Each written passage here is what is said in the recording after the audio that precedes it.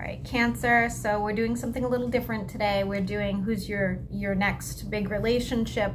If you're in a relationship, you don't even have to watch. If you are in a relationship, you want to watch just to see if things are going to work out with your person, you know, or if you are not looking for a relationship, this read might not be the best for you. So what do we want Cancer to know about their next big relationship?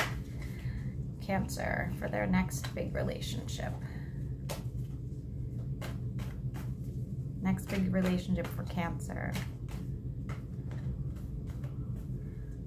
Pisces was a reconnection from the past, and Scorpio is a new person, so we'll see what you get.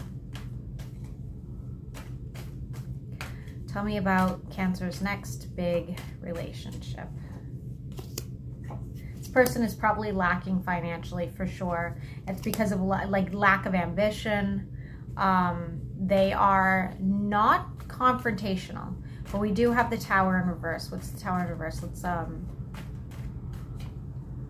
see brown hair.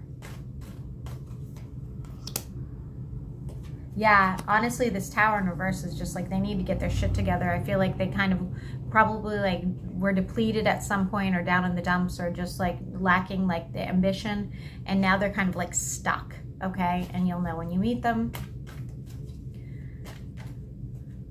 You might meet them during the eclipse that's coming up, but we'll see if you don't already know who this person is.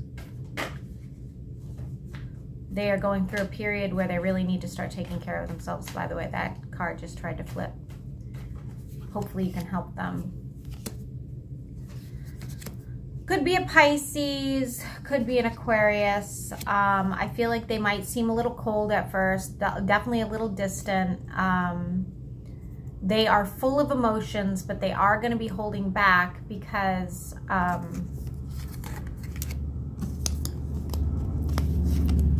definitely could be a Pisces. If not a Pisces, a fellow Cancer. They're holding back because of how they're like evaluating their own life and going, you know, I don't really want to burden somebody else with my problems. 111 is relevant as well. Anything to do with 11s or 1s. Oh, Cancer, you're going to meet them at a pivotal time in your life where your abundance is actually looking better, whether it's financial or you are looking to move or you just finally got out of a relationship that you were just like dying to get out of. That's when you're going to meet them. Do I think that they live at a distance? They might. They may live at a distance.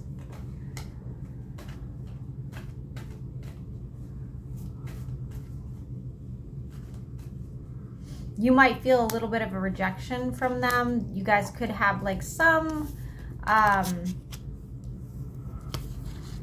guys could have some amazing sex actually.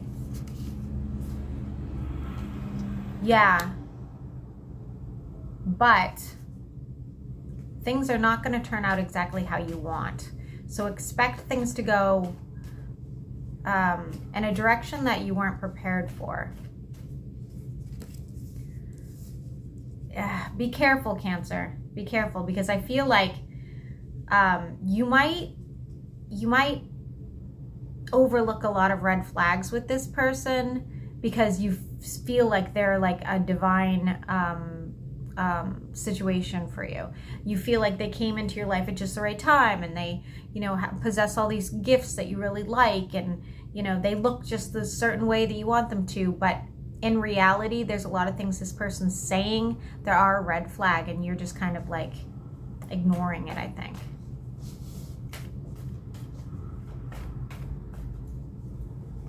They might also be tied to something, so they can't like necessarily like travel to you or always come see you, or you know, something of that nature.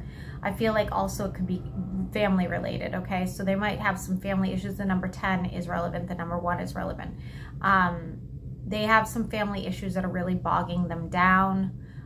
They may have family members that are not, you know, for this relationship whatsoever.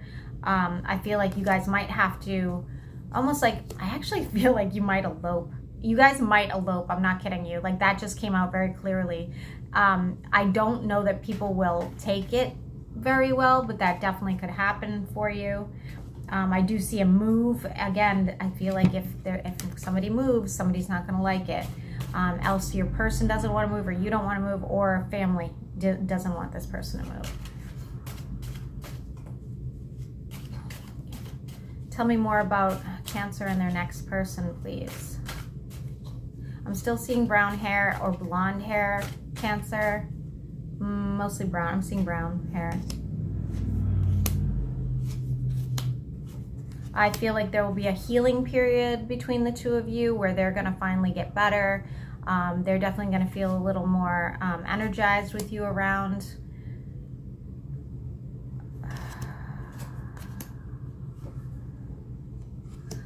Else you, all right, so I feel like once you guys establish this relationship, one of you is going to have somebody try to come back into the life, whether it's your person or you. And this would be somebody that you else used to be married to, or they were married to, or somebody you have children with, something of that nature. And if neither one of you were married and have children, then this would be like a parental person. And something's gonna change the course for you guys when this happens, okay? I don't know what that is yet, so let's find out. This would be somebody you guys were separated from. Take it as it resonates. I do feel like somebody has a child, though.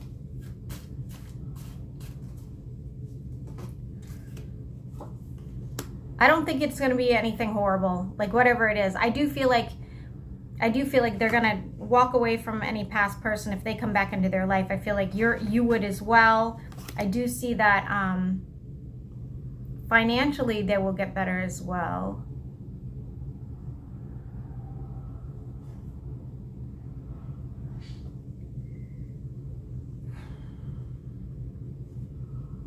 Is this a long-lasting relationship for Cancer? Is this a long, it looks like it is, Cancer. It looks like a kind of messy situation, but long-lasting. Is this a long-lasting relationship for Cancer? Oh, the unknown. We have the unknown here. We have abundance and the unknown. Damn, Cancer. It's like, really? We don't have a sincere, direct answer here? Like, hold on. Let me pull from a different deck. I love this whole maybe. Will this be a long-lasting situation for Cancer?